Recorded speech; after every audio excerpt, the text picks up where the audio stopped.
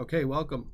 Today I'm going to be showing you our program in Python for 2D to 3D reconstruction. These are the libraries that you're going to need, and let's get right to it.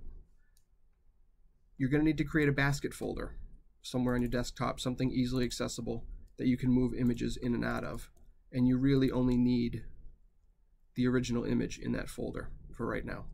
So let's get back to Python and kick this right off. So we're going to start by importing the image as grayscale, and you'll need to put these inputs in, and you'll get your vessels in white here, regions of interest. Okay, next section is going to apply Canny edge detection, which is saying I want to create the edges of this image as true values and everything else as a false value.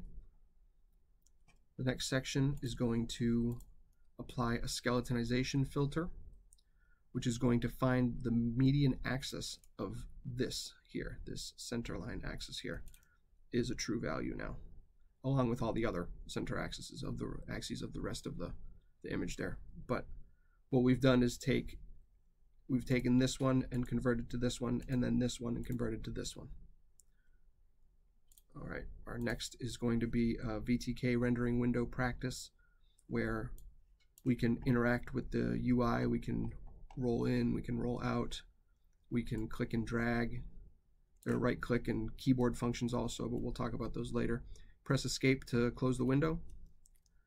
And the next one is going to be our skeletonized VTK rendering window. Again, same interaction. And escape when you're ready to close.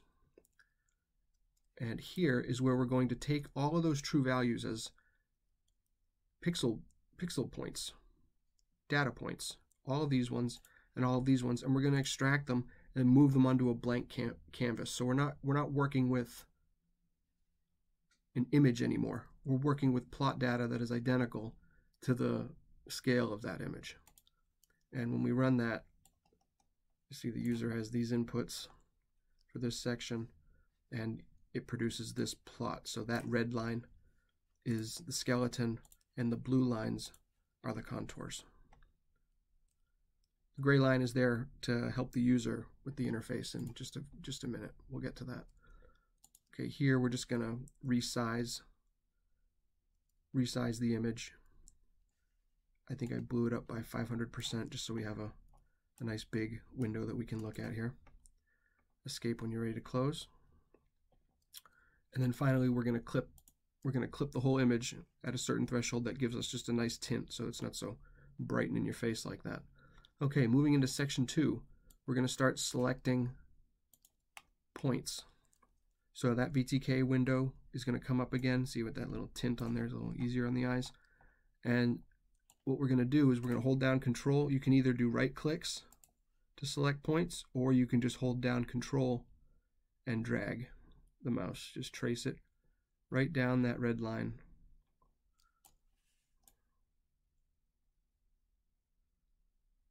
See, the gray line is kind of there to help you stay in the middle. Gray is okay to good. Red is great. We want a great line here. Yeah, we're coming on in. We'll finish right at that first intersection there.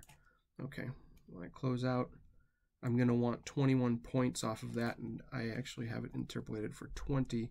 So let's just make a quick switch there, and let's go down and let's get 21. Okay, very good. Okay, our next section is going to be capturing the points with the same technique along the blue contour line. So VTK window will come up, and this time when you make your first click, your initial primary line is going to illuminate, so you can kind of trace right around it there. You know you're going for the blue, but it's going to give you references for when you encounter situations that have noise in them. Like this is a great example right here. This giant hump, I don't think that ascending aorta has a giant hump right here. I think it probably contours more just right around that way. So you can eliminate noise from your edges at this stage of the program. I mean, there's another great example right here, this shark fin thing here. We can just kind of bypass that, staying in our blues, and bring it right on down to the end there. That's great. For this one, we want to have anywhere from 80 to 100 points, and we got 85, so we're good there. And carrying on to the next section is going to plot those 21 points here with the red line, orange points, and then the purple points will go with the blue line for the 88 there. All right.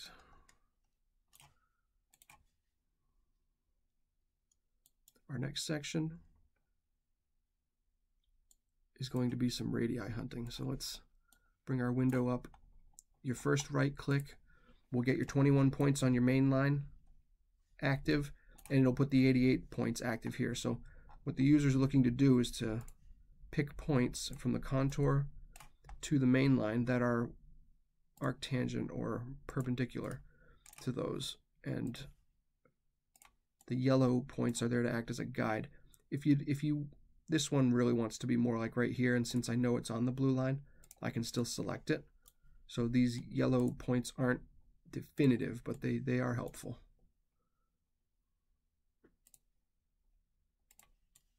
Moving it right along.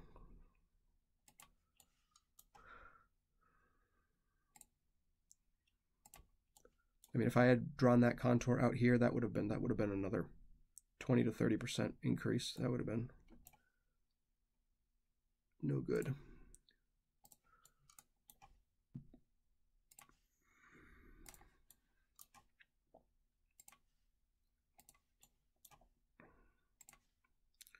Okay, just continue to select these points. I know we're coming up to another region that had some noise in it, so we'll see how we kind of handle that.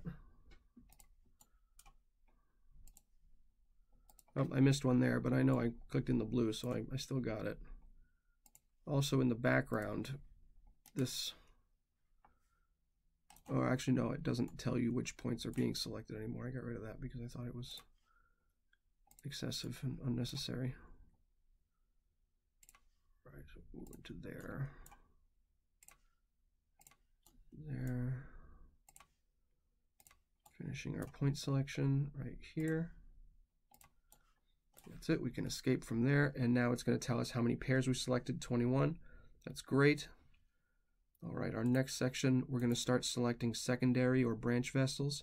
These are always done with 7 points plus 2. So right clicks. Brachiocephalic branch 1, 2, 3, 4, 5, 6, 7, and the 1, 2 are to calculate the diameter. Again, noisy here. This diameter is more like that. There. 7 points selected, very good. Next section is going to be for the left common carotid branch. Bring that in again, 7 plus 2, 1, 2, 3, 4, 5, 6, 7, 1, 2, 7 selected, very good. And our third branch, the right subclavian branch, will be again 7 plus 2. So 1, 2, 3, 4, 5, 6, 7, 1, 2. All right.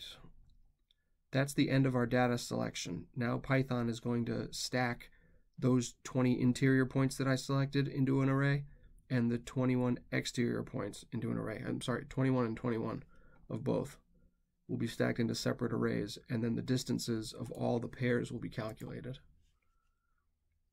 Next, we'll create a spline, which is a single cell 21-point object for both of our lines, and we'll create polydata objects, which is a 21-point, 21-cell object through each one. Next, we're going to create the scalars array of all of our radii distances. It'll be an array of 21 inputs, and we'll also apply tube filters to our primary line and our branch lines.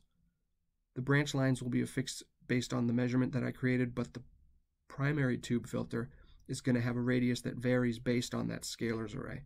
So that's a really cool feature that we've done here. And we've also added an origin object at the 0, 0, 0 point. The next section is going to be extracting face data, point data, geometry, triangles, all the different mesh object data points from PyVista about our objects that we've created. And then we're going to convert them into single cells. So I don't have to say points and faces and normals separately. It'll all be in one cell object here, this data object. And our next section is going to be creating a union. So we eventually took those 3 branch objects and kept them as one object, so it was just one file as far as Python was concerned, and we said attach them right in here, but there are overlapping points and I want to get rid of those. So I want to keep all of the non-common points and then create that into one singular polydata object. The next is going to be to create the point cloud and to smooth the exterior surface of the mesh. And here we're going to do a decimation this is more of an optional section here. It's saying I want to remove a certain percentage of the triangles on the surface of the mesh, which can help for creating volume mesh. It'll make it much easier when you decide to set your edge lengths, parameters, and face angles and normals for your volume mesh. And here's just a basic plot of our guy there. And let's go ahead and close that out. And now let's see the real thing. So if we go ahead and blow this window up, you can see our origin object there at the 0, 0, 0 point. And let's just go ahead and you can see how the radius of the aorta here is following the contour of that blue line there. This one came out really nice.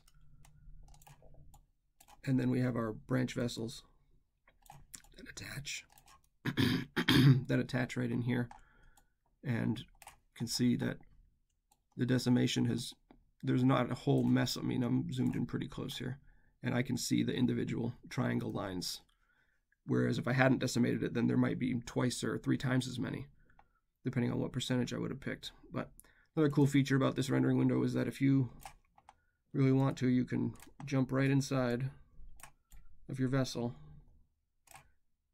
Where are we? Bring me in. And you can follow that red line right around as it contours through the vessel here. Whoops, keep me inside. Nope, keep me inside. There we are, right inside here. Bring it right through, and then it would move right down out to that far end there, to the distal end of the descending aorta. So